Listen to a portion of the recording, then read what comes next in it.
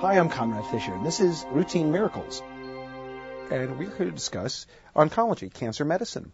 And we are here with Dr. William Solomon, who is a professor of medicine at SUNY Downstate Medical Center. I have had the most exciting discussion with you about advances in oncology and where we're doing well. I think it's really one of the most exciting times to be a medical oncologist because we're bearing the fruits of 25 years of research into oncogenes and how tumors grow, and finally we're able to take the basics research in the laboratory and translate that directly into targeted therapy for patients and for many, many different tumors.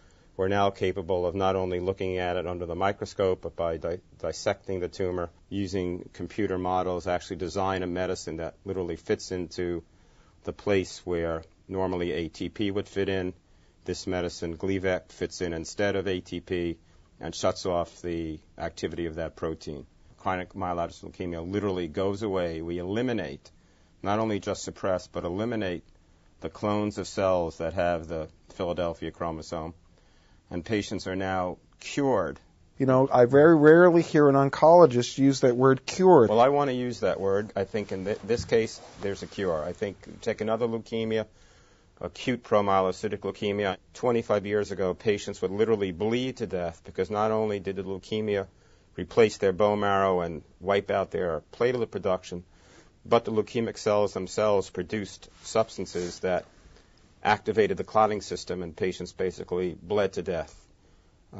That disease now is probably cured in 90% of patients.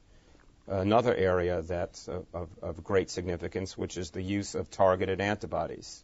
And one of the great discoveries of the past 10 years was the fact that about 1/3 of all breast cancer patients have overexpression of a gene that codes for a protein called HER2/neu. This is a protein that's also on the surface of breast cancer cells, and an antibody called Herceptin, which targets that specific protein, kills breast cancer cells that have the HER2/neu on their surface. And it's been shown now not only in patients who have metastatic breast cancer that it can shrink those tumors down, but in the most important advance in oncology, the concept of adjuvant therapy for patients who have had their tumor completely removed. We still know that there might still be some microscopic cells. And again, mentioned that we can now probe cancer cells for different targets by looking at the expression of various genes, by looking at the expression of various And why does that help?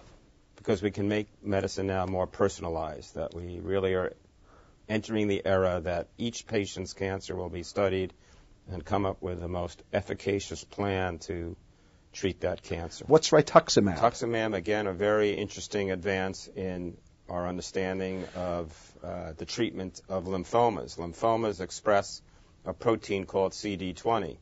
But the amazing thing is that we've made an antibody against CD20. We have special antibodies that zero in and just target that protein on lymphoma cells. I could tell you many, many more stories because there are many other areas where targets are being discovered, but I'll say that the best is yet to come. Cancer will become now a disease that at most will be a chronic nuisance to patients, but not a disease that they will die from. The idea that something is coming is that people live by their hope.